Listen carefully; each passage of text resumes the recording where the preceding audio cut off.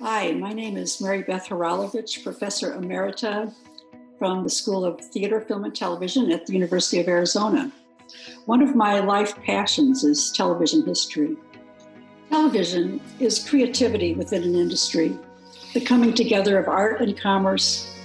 To exist at all, television shows have to connect with a popular audience, with the cultural context. This Humanities seminar is the history of popular entertainment television within U.S. culture.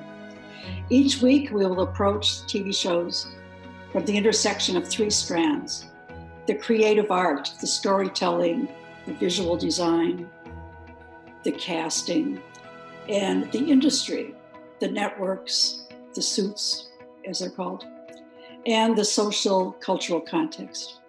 We begin with television coming into the home, with concerns about its potential adverse effects in the family. For example, mom washing dishes in the kitchen while dad and the kids sit in front of the television, separating the family.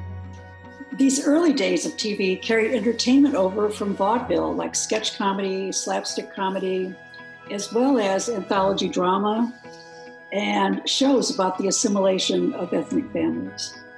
As the decades go on, television adapts to youth culture, to relevance, to integration, to geopolitics. There are women's comedies and so-called R-rated TV.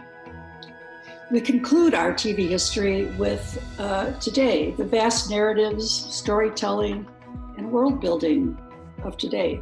But also, this course is going to bring that greater understanding of how television operates, those intersections of industry, which is so very important, informing TV shows, the creative aspects, and also that social cultural context that TV taps into. I'm really looking forward to teaching TV and US culture in the fall, and I invite you to join me on this journey through US entertainment television.